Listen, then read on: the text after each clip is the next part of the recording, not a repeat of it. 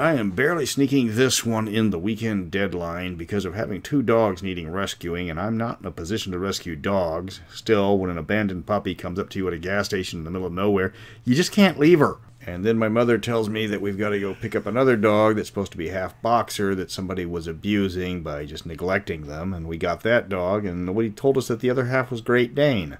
But now I'm the proud owner of a Rhodesian Ridgeback mix and a Great Dane, and this is going to be fun. But you didn't come here to hear about my sudden animal charity. You came to hear about how the wildly varying technologies in Mystara have to be dealt with. I'm Mr. Welch, and today we're going to go all the way from the Stone Age to the Texas Revolution and all parts in between. Welcome to Mystara. Mystara, of course, is known for its habit of cramming real-world nations along with their fantasy equivalents into the setting, from the mostly Renaissance known world to the classical era Hollow World and all the way to the colonial era Savage Coast. That means in one single setting, you've got Greek Hoplites, Roman legions, Viking raiders, Texas Rangers, and Portuguese explorers all in the same setting.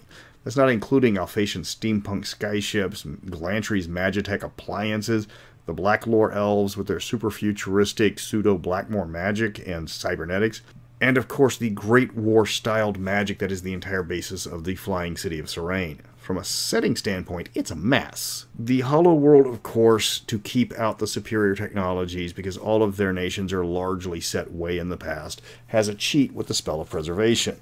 Their cultures reject any culture other than their own, so even if Cimarron decides to invade using their magical boomsticks and artillery to turn the Nithian army into target practice, the Nithians will not upgrade their weapons or armor.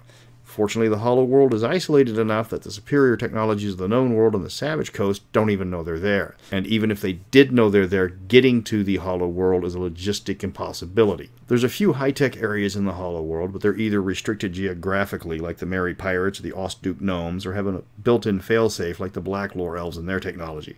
The pirates might have modern ships, but they can't go inland. The gnomes are happy on their floating continent and aren't militaristic to begin with, and the Black Lore elves can't leave their valley and keep their magical technology working. When you look at the known world, things are a lot more even in terms of technology. Everyone, with the exception of the Etruscan clans, are at least at medieval levels, with several more developed like Darrican. Only Rockholm, with its fairly advanced dwarven technology, is far ahead of all the other nations, but those dwarves aren't sharing the secret of trains and drilling machines anytime soon. For the rest of the known world, they are so even in terms of technology that no one has a massive advantage over another. A Vesland axe gives no advantage over a Yalari scimitar or a Thaetian spatha in terms of quality. Magitech is the biggest game changer in the setting, and that's where the historical equivalents get skewed. For example, no one can match Serraine in terms of air power. Alphatia might have airships and Thyatis has griffin riders, but Serraine has biplanes. Fighters with magical machine guns and bombs that outrange everybody by literally a mile. The only thing in the air that threatens Serraine is dragons. And for the rule of cool, I usually equip the city of Serraine with those automatic steam artillery cannons from the Book of Wondrous Magic that fire basically rivets to make it all but impossible to attack Serraine from the air. Air superiority has its benefits. Now, for the other nations, with their magical superiority, nautically, the Irendi fire ships take first place as far as a nautical power. Those ships alone are why Irendi, by all accounts a peaceful and tranquil island paradise, makes pirate captains wear their brown pants when they see an Irendi flag. It's not just the magical paddle wielders, of course. Irendi's shipbuilding is superior in all aspects because that's the one martial aspect the nation is very good at and they've done since their beginning. Better hulls and better crews mean faster ships that can run down and outmaneuver anything else on the sea.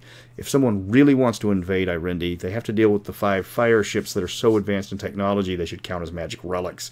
They're immune to harm, they dish out infernos like candy, and the iron hulls splinter anyone that tries to ram them. Nobody, but nobody, messes with the Irendi Navy.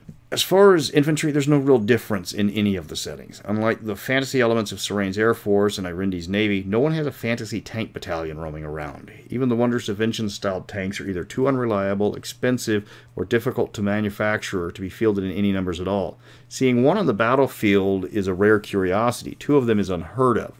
Most of the technological differences are by choice. Few nations field units in heavy armor. Keramikos has its knights, but Darrican counters with light infantry with pikes. You aren't kitting large units out with plate mail or even banded mail, and magical armor is normally reserved for officers. The dwarves do have better armor, but they're a defensive army entirely, and few are stupid enough to attack dwarves on their own turf. When you get to the Savage Coast, you find the game changer for the technology level. The Savage Baronies have gunpowder. They are at the wheel-lock stage of firearms, but there are still bullets flying around and even magical pistols and rifles. These turn armor into afterthoughts. The house rule I've always used for D&D firearms is that the only AC bonus you get is magic bonuses and dexterity. So if you've got plate mail +1 and a dexterity of 10, you get a +1 against a bullet, and that's it. It's not very widespread for a lot of reasons. First, it's difficult to make because it requires magical elements from the cinnabril that coats the area. Second, it's harmful to the inheritors, the group that manages the cinnabril trade, so they're trying to do everything they can to limit its spread. With the threat of boycott from the inheritors and their cinnabril trade, most nations restrict firearms. This doesn't fly with the trigger-happy county of Serraine, which produces massive amounts of smoke powder, and the gun has replaced the bow and the crossbow as the go-to weapon. The inheritors can complain all they want, but as long as Serraine doesn't care about the boycott, the inheritors can't stop them because the firing of a gun in close proximity is lethal to them normally because how it interacts with inheritor magics and their multiple gifts from the Red Curse. As Serraine is very obviously based on the Republic of Texas, if you want guns, you go to Serraine. Of course, outside of Serraine, getting smoke powder is almost impossible or just too expensive in large numbers, but at least there's a place with gun stores openly doing business in Mystara. Gunpowder, like in real life, is the big change. Darrican and Mystara, if they could get their hands on enough gunpowder to trade, the rest of the world would advance the Mystaran technological base centuries in a matter of months. It would become the most sought-after technology, and certain nations like Alfheim would do everything in their power to keep the gunpowder and its fiery effects out of everyone's hand. The amount of gunpowder needed to actually create the trade would be beyond the capacity of all but the largest baronies. Even Serraine wouldn't be able to do it. And of course, the major problem is that while it's quite difficult, the curse that creates the smoke powder can be lifted. If firearms start a massive war between various nations, this could create a giant quest to remove the Red Curse and remove the supply of smoke powder from the world. At least until Glantry invents an equivalent, for a price. Mystara, as shown, has wildly varying technological bases, but the game has built-in outs for most of it. While others are so far advanced no one is catching up anytime soon. Autrugan is in the Stone Age practically, but they can't be assaulted because of their location on the plateau. Glantry is advanced magically with their technology, but it's so isolated it can't spread its technology easily. Conquering Irendi or Serraine is suicide because of their advantages, but they're not expansionist. Trying to get the advanced technology of the dwarves or the savage baronies would be an adventure in and of itself, but getting close enough to change the scope of the setting would be quite difficult.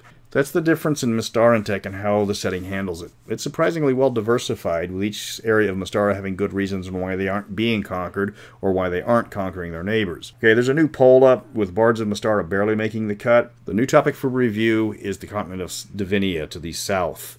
So until then, remember, outside of a dog, a book is man's best friend. Inside of a dog, it's too dark to read.